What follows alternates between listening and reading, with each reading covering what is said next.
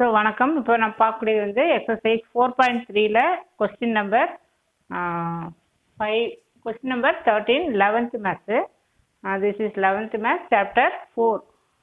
Out of 12 books, 12 different books, we are selecting 5 books in different way. So 12 புத்தகங்கள் கொடுக்கப்பட்டோன்னா அதில் 5 புத்தகங்கள் வந்து நம்ம தேர்ந்தெடுக்கணும். கண்டிஷன் நம்பர் 1, 2 என்ன கொடுத்துருக்குன்னா, so under case 1, 2 particular books are always selected. 5 books we have to select. அதில் 2 particular book எப்பவுமே இருக்கணும். எவ்வளோ டிஃப்ரெண்ட் வேஸில் செலக்ட் பண்ணாலும் ஒரு குறிப்பிட்ட அந்த 2 புக்ஸ் வந்து அந்த செலெக்ஷனில் இருக்கணும். அப்போ அந்த 2 புக்கை நம்ம விட்டுடலாம்.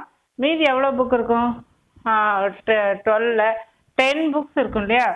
Because 2 books already selected fixed. So அந்த மிச்சம் இருக்கிற 10 புக்கில், so remaining 10 books. Why 10 books? 2 books always selected. எப்பொழுதுமே தேர்ந்தெடுக்கணும், அதனால் அதை அப்படியே வச்சிட்டோம்.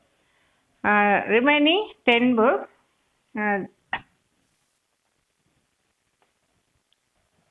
என்ன இருக்கா? ரிமைனிங் நம்ம மொத்தம் 5 books இல்லையா? 5 books செலக்ட் பண்ணோம்.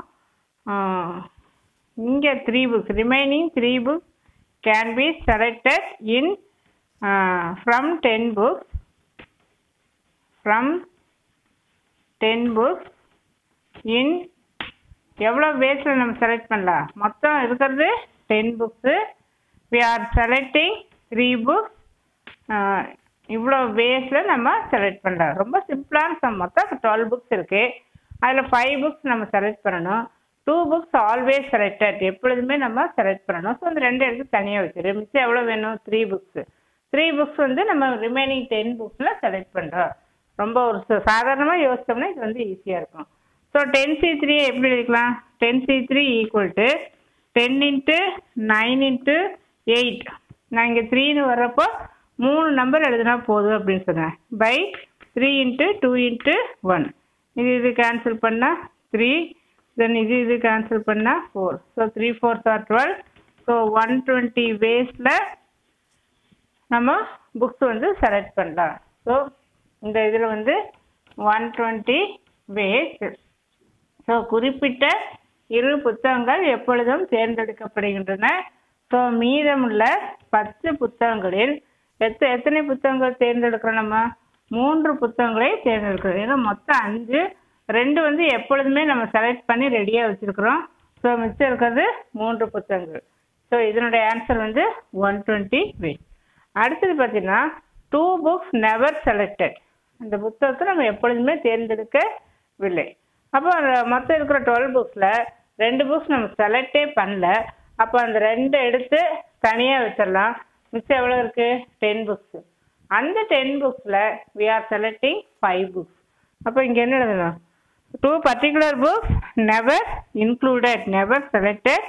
So the selection of 5 books. So 5 புக்ஸுமே select பண்ணுறோம்.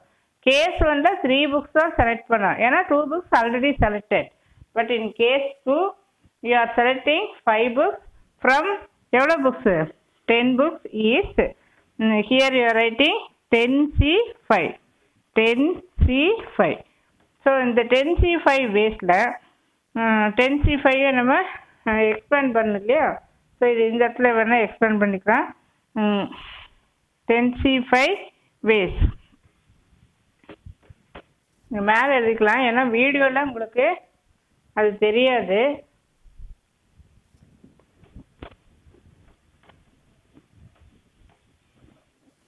So here we write 10C5. 10C5னா 10 factorial by formula என்ன?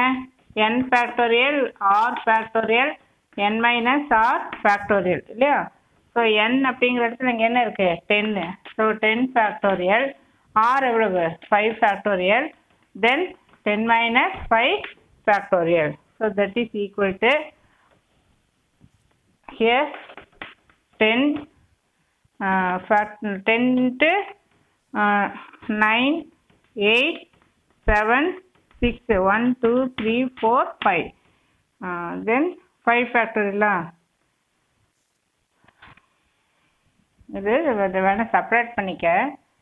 So 10 factorial, 5 factorial, again 5 factorial இல்லையா 10 ஃபேக்டோரியலில் 10 9 8 7 6 5 அதோட ஸ்டாப் பண்ணிவிட்டு அதனால தான் போன மெத்தட் போட்டோம் இல்லையா அதுதான் ஈஸி இதுவும் கேன்சல் பண்ணிவிட்டு அப்புறம் ரிமைனிங் எழுதுகிறோம் 10 9 8 7 6 ஆல்ரெடி நான் சொன்னேன் இல்லையா 1 2 3 4 5 இங்கே கீழே 5ன்னு வந்துன்னா இங்கே 5 டைம்ஸ் எழுதினா கரெக்டாக இருக்கும் இந்த ஸ்டெப்பு நோ நீடு டைரெக்டாக அப்படி எழுதிடலாம் தென் 3 இன்ட்டு 2 இன்ட்டு 1 ஸோ இதுவும் கேன்சல் பண்ணிக்க தென் இங்கே 2 டைம் தென் இங்கே 3 டைம் இங்கேயும் 3 டைம் இல்லையா ஸோ இதனுடைய ஆன்சர் வந்து